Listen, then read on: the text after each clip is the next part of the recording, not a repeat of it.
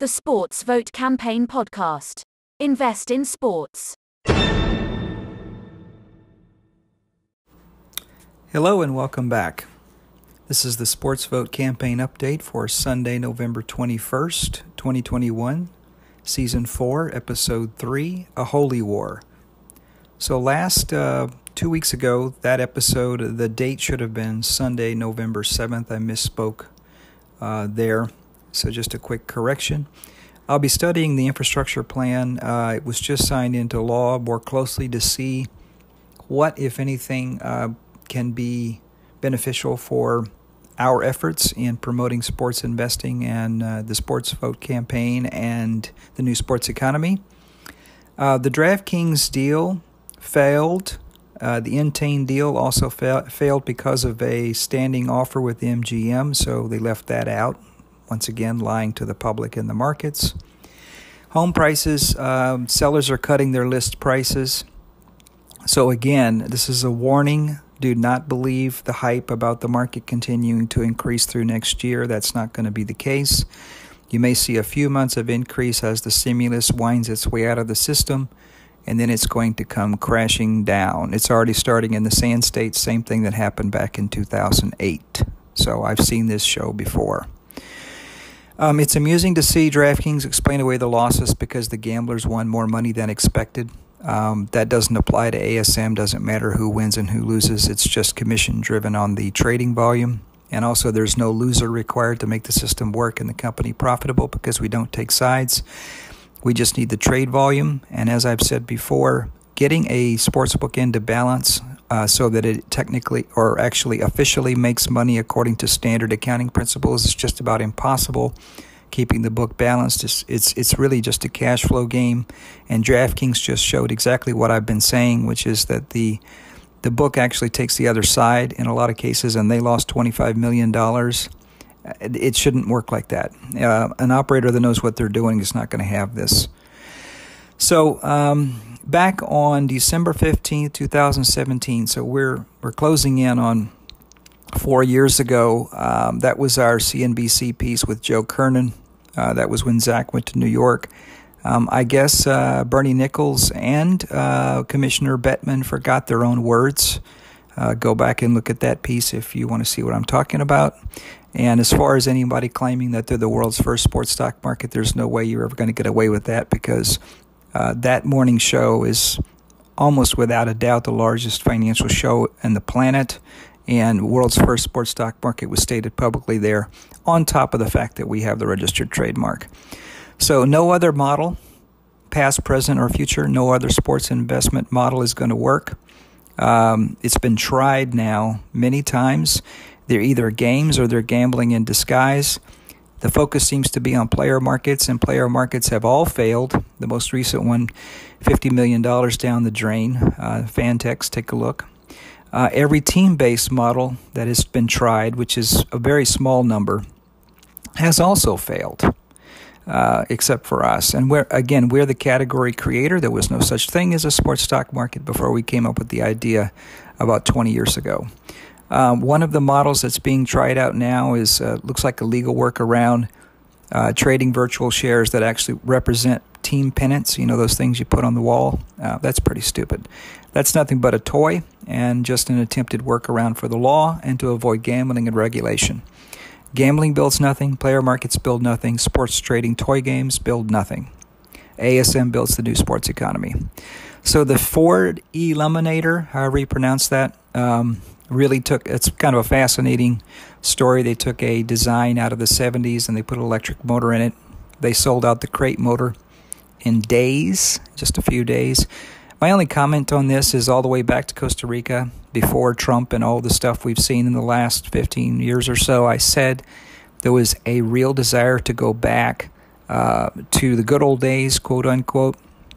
If you remember the theming of the Super Bowl commercial with Christina Aguilera and the Back to Basics tour, actually, all of that, that is now showing to be the case. I mean, you're going to see a move towards these pulling these old designs out of the dusty drawers and reviving them.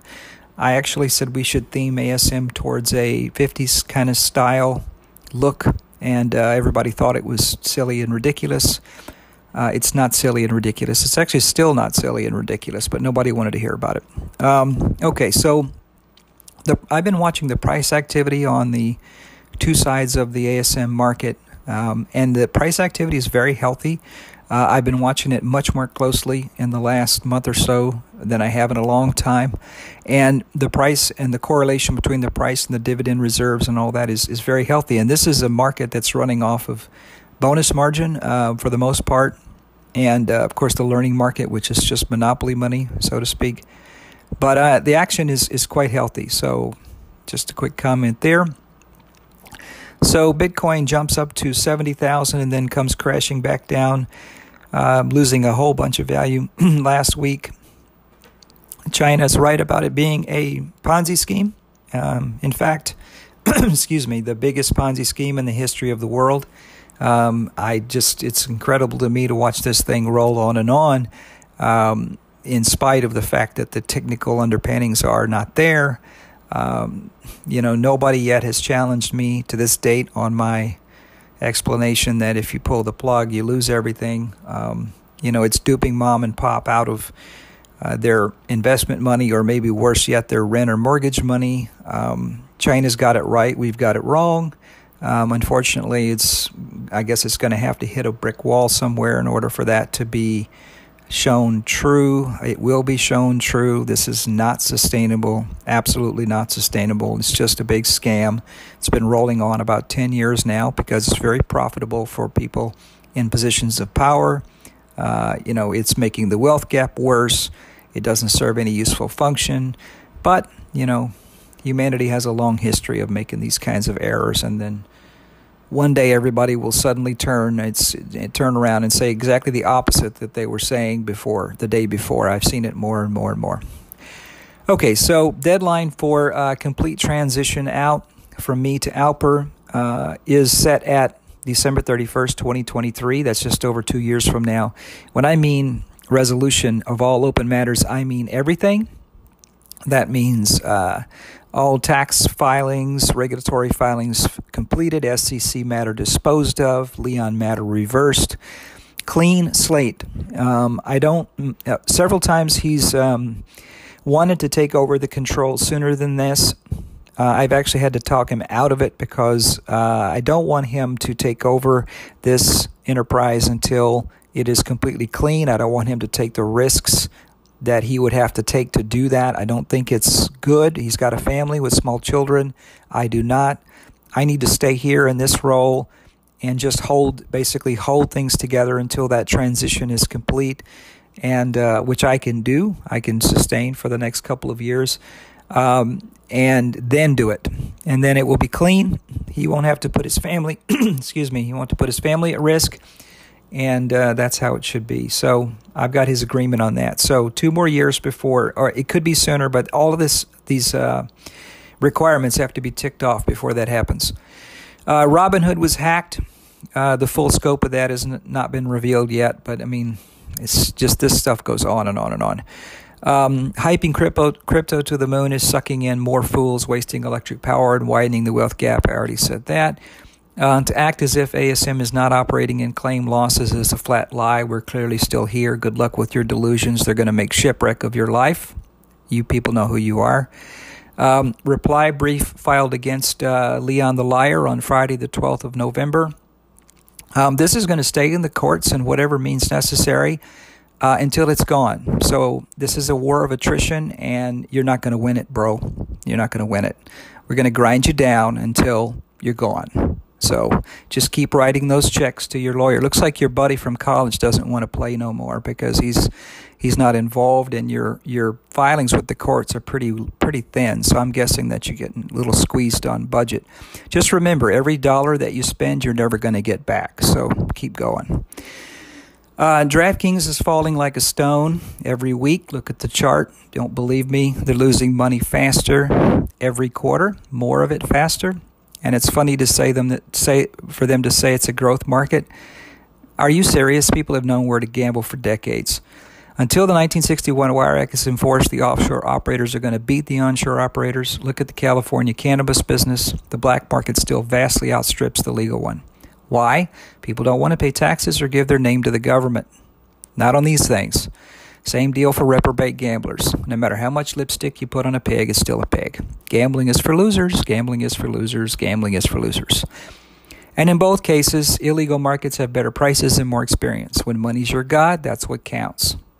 Oh, and buying a couple of private jets for more than $50 million, that's a good use of, that's a good use of investor money. So I guess they think they got to move around faster to go and spend money and lose money faster, because that's all that's happening. Okay, so if you are a betting operator or a betting operation promoter, okay, you are promoting addiction and loss. That's what you're doing. And it's funny how these DraftKings is now trying to hype their involvement in a healthy, a problem gambling service. Like they're going to try to play both sides of this. You should step back and take a look at that. So, why do you need such a thing? It's like a cigarette company, buying you an iron lung. So, it's the same garbage. And I just find it amusing that they're promoting their involvement in an addiction prevention service. Okie dokie.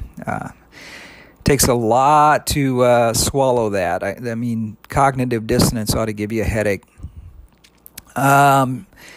So, Krusty the Clown, Bannon was taken into custody. Good. These liars need to be held to task on what they've done. Otherwise, the entire legal system is going to be flushed down the toilet, because you can't have this. So hopefully there are still a few people left somewhere in positions of power that understand their oath, O-A-T-H, they signed. Read what an oath is, okay? An oath is not a promise to a man. Okay, so do your own research on that. Look up what an oath is.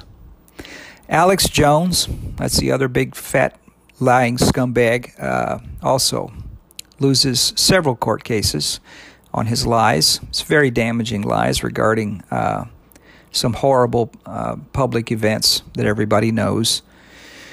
China's warned state-owned enterprises to stop mining Bitcoins, so the pressure is going to be continuing to be applied. They have a culture department that deals with what things should be allowed to exist. The Chinese know from thousands of years, they've been around a lot longer than we have, that you can't have drugs and gambling. So, they're on the right track here. So, a word of warning to those of you who continue to promulgate lies in the public domain against us. Our list grows every single day, sometimes by double digits. There's now almost 13,100. My Twitter profile visitors is up to about 1,500 every 30 days. My microphone is a lot bigger than yours, and I can light you up anytime that I want. So don't put something in the public domain that's not true. I now have identified nearly all of you, and I can light you up anytime I want. So I'm warning you again, knock off the lies. Knock off the lies. I have no tolerance for lies. None. Zero. Okay, DraftKings, spent $50 million on new jets. That's a good thing. Lots of insider selling and downgrades. Suddenly the talking heads aren't so positive anymore. They're now talking about no possibility of profitability by 2024. That's also baloney. They're not ever going to be profitable ever, for reasons I've already explained. Okay, so we have another. The Green Bay Packers are putting out their non-shares again, increasing the price to $300 a piece. That just proves our concept again. We said this the last time they did this, that this just shows that people will do this. But in their case, you can't do anything with these. It's just wallpaper. So, and some folks that seem to be active in the public domain and trying to harm their own interests forgot they bought this and publicly boasted about it. I don't forget, and the internet doesn't forget. So, flip-flop, flip-flop, flip-flop.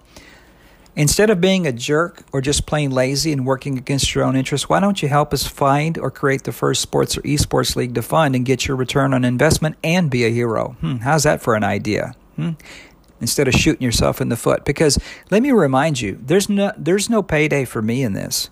There's no bag, as they like to call it these days. That's the colloquial expression for it now, I guess. There's no bag for me, okay? So if you want your bag, why don't you get your fingers out of your behind and do something positive, If that's really so important to you, which apparently it is, it's the most important thing in the world, then why don't you work toward your own interest instead of against it? So I just got a new updated special effects reel from Ace on Patsy Lee, the movie that's literally been in process for like the last 5 years. Was supposed to be finished a long time ago. I told him this is sort of the same. His Patsy Lee project, that side of things, is essentially what happened with ASM. We're once again 10 inches away from the finish line, and then some insiders, which will be revealed. Everything that's in the dark comes out to the light eventually. Decided it was taking too long and then made shipwreck out of things. So, but we kept going anyway, as you can clearly see by we're still here, in spite of some people trying to pretend like we're not, which is, I suppose, like some people trying to pretend that Trump won the election in 2020. It's incredible to me how senseless. I mean, how when somebody makes their mind up, facts be damned, at the end of the day, you're going to be the fool. Okay, you can play that game for a while, but the truth does out eventually, and you have to deal with it. So it's just, I'd never realized that the world is mostly like a bunch of third graders in a playground. I mean, it hasn't really gone much further than that. Just learn to be wrong. Sometimes you get things wrong, and you have to turn around and say, look, that wasn't right. That's what adults do. Children behave like this, with the making up stories and pretending that things exist. Don't, like, if I don't see the monster can't see me. Put your head under the covers. Just, we're here, okay? And to pretend like we're not here is a lie, okay? And that makes you a liar, okay? You know what happens to liars? They burn in the lake of fire, okay? I wouldn't take that chance if I were you. Okay, finally, this is a holy war. Okay, in every sense of the term, this is a holy war against gambling and corruption, and I make no apology for it. ALPR will take over no later than December 31st of 2023, so that's a little over 2 years from now, and there is a working plan in the background that's been going for some time, and what I did is I just fixed an end date on it that is an absolute drop-dead date. It's got to happen by then. I'm going to spend all my time after, during some part of it during the transition, and then full on after the transition on the resources that will be parked on HollywoodSportsBible.com, HollywoodSportsBible.com if you're interested. So that's where I'll post any information. Always see the show notes for updated resources and links. And if you want to support this battle against corruption and gambling and promote healthy sports investing in the new sports economy, then please contribute via the Cash App address in the show notes.